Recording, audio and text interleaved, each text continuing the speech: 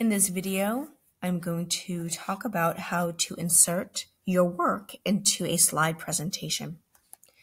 So the problem states, what is 30% of 60?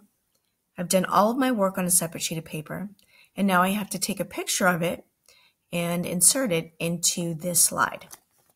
So now I'm going to press insert, hover over image, and then scroll all the way down until I hit camera. You may have some pop-ups that ask you to allow the camera and the microphone to be used for this application. In both situations, you want to select allow.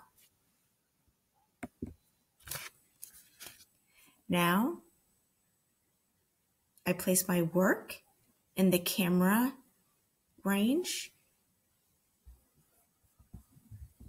I tap the camera button and I insert it.